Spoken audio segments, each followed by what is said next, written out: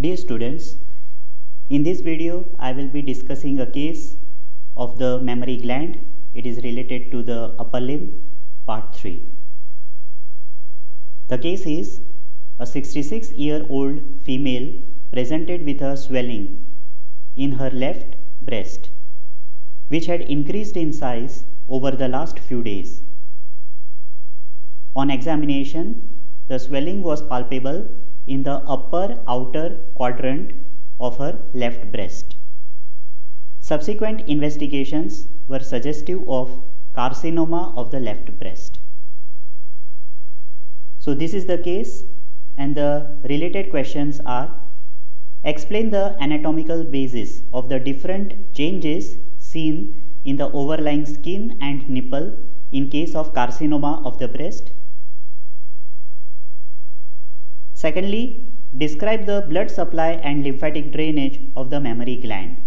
Or in other way, it can be asked that how can carcinoma breast metastasize via hematogenous and lymphatic routes, or name the lymph nodes most likely infiltrated by this carcinoma, and how can such carcinoma spread to opposite breast and elsewhere in the body.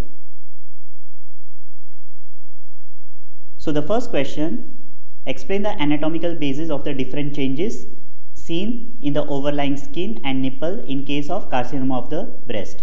So if there is a lump in the breast and if it is a cancerous growth, so what we will find on examination, there might be retraction of the nipple.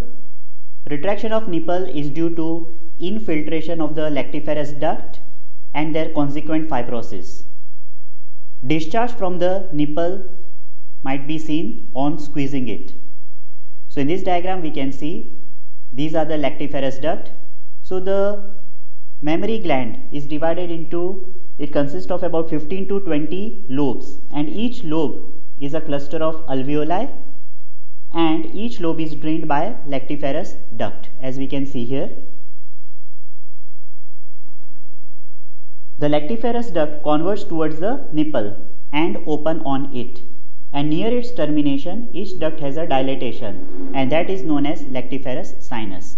So in this diagram we can see the lactiferous duct, lactiferous sinus, same in this diagram.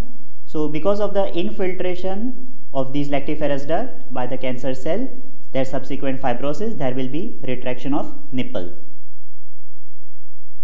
The other thing is there might be retraction or puckering, that is folding of the skin of the breast. Why? Because cancer cells may infiltrate very important suspensory ligament or the ligaments of Cooper. The breast becomes fixed because of the contraction of these ligaments. So here we can see in this diagram, these are the suspensory ligaments of Cooper. Now what are these? These are the fibrous lobar septa, right? Made of connective tissue. So the fibrous lobar septa, that is suspensory ligament, they are connective tissue partitions. They separate the glandular lobes of the breast and compartmentalize the breast tissue. And these septa run through the depth of the breast from the dermis of the skin to the underlying pectoral fascia, and are most pronounced in the superior aspect of the breast, where they are especially termed the ligament of Cooper. So any edema and or tumor within the breast can apply traction on this suspensory ligament, and this tension causes the dimpling of the skin, and this will be seen as poda orange appearance. So as we can see here, poda orange appearance means appearance like that of the peel of an orange. Because of edema or leathery thickening of the skin is often dimpled and has prominent pores. So this is a very important clinical sign in case of carcinoma of the breast.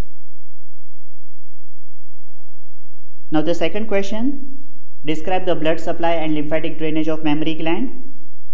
Or in other way, as I told you, how can the breast cancer metastasize or spread via hematogenous and lymphatic routes, or name the lymph node most likely infiltrated by this carcinoma. And how can such cancer spread to the opposite breast and elsewhere in the body? So first let's see the blood supply of the mammary gland, that is the arteries and the veins. So the main arteries which supply the mammary gland, we know that the mammary gland is extremely vascular. It is supplied by branches of first the axillary artery, as we can see here. Which branch of axillary artery? So here we can see lateral thoracic artery. Lateral thoracic artery has the lateral mammary branches which supply the mammary gland. In addition, there are thoracoacromial and superior thoracic branches of the axillary artery. The other important is the internal thoracic artery.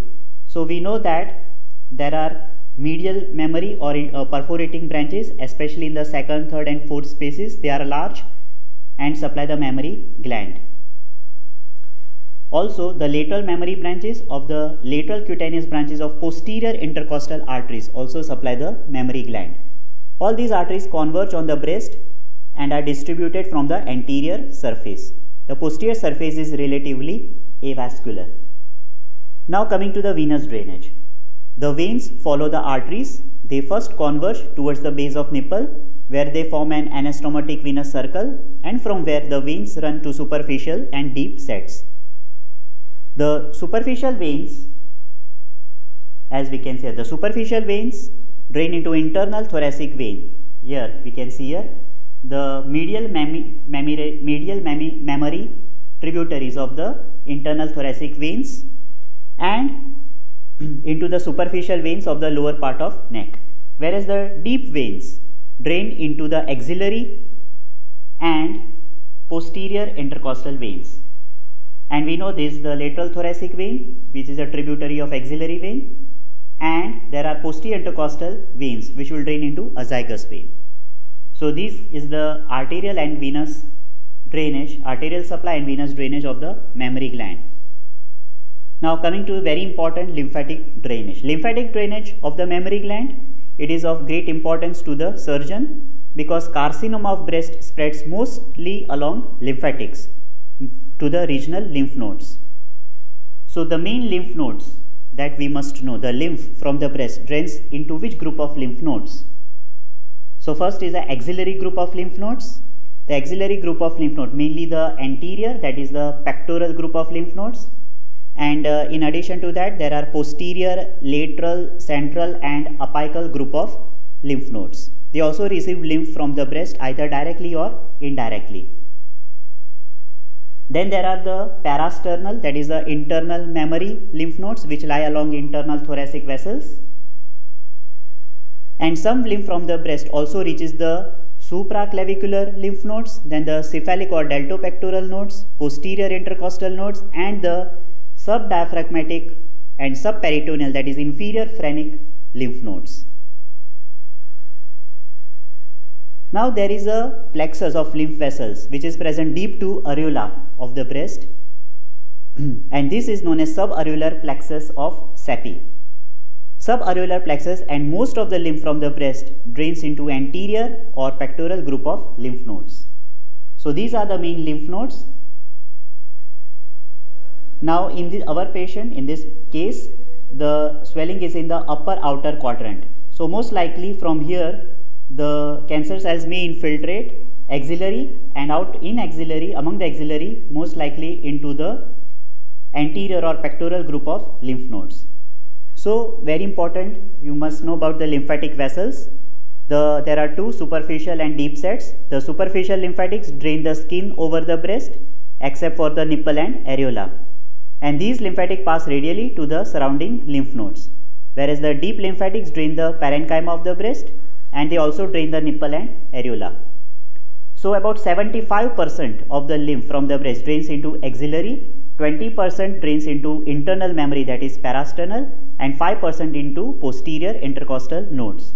And among the axillary, we know that the lymphatics end mostly in the anterior, that is the pectoral group of lymph nodes, partly in the posterior and apical groups. Lymph from anterior and posterior passes to the central. From central it will pass to the apical, then infraclavicular and then supraclavicular group of lymph nodes. The lymphatics from the deep surface of the breast pass through the pectoralis major muscle and the clavipectoral fascia to reach the apical nodes and also to the internal mammary nodes. From the supraclavicular nodes, the lymph goes via the subclavian lymphatic trunk. On the right side, it will be drained via the right lymphatic duct into the venous system, whereas on the left side into the thoracic duct and then into the venous system. Whereas from the internal mammary, that is parasternal nodes, the lymph will travel in the costal bronchomediastinal trunk, which on the right side will again be drained via the right lymphatic duct and on the left side thoracic duct, eventually into the venous system. So this is the lymphatic drainage of the mammary gland. Now how does the cancer of the breast spread elsewhere? So there are two routes, lymphatic spread and hematogenous spread. So most commonly the cancer of breast spread via lymphatic route from the lateral quadrant, especially the upper and outer quadrant. The cancer cells will infiltrate first the axillary and we know that out of the axillary it is the anterior or pectoral group of lymph nodes. From the medial quadrants it will be draining into parasternal, so this will be affected and thus potentially opposite side, and so opposite breast will be affected because of this route. So because of the communication of the superficial lymphatics of the two sides, so cancer of breast may spread from one side to the other via this route. If the cancer is there in the lower and inferior inner quadrants, then it will infiltrate the subdiaphragmatic and subperitoneal lymph plexus and then affect the abdominal organ, mainly the liver, and the cancer cell may drop into the pelvis. Eventually, through the major lymphatic channels, it will go to venous system. Now the hematogenous route is mainly by the veins, the venous route. If it is in the lateral portion, then the cancer cells will travel via the axillary vein, then to subclavian vein and then to superior vena cava. From the inferolateral portion, it will travel via the posterior intercostal veins, then into azygous system and then superior vena cava. And because of communication of these veins with the vertebral venous plexus, so it may affect vertebra and eventually the brain. From the medial portion of the breast, the cancer cell may affect the internal thoracic vein via the internal thoracic vein to subclavian vein and superior vena cava. So these are very important route for the spread of cancer of the breast. So thank you. Please like and subscribe my channel if you like the case-based scenarios involving different parts of the body. Thank you.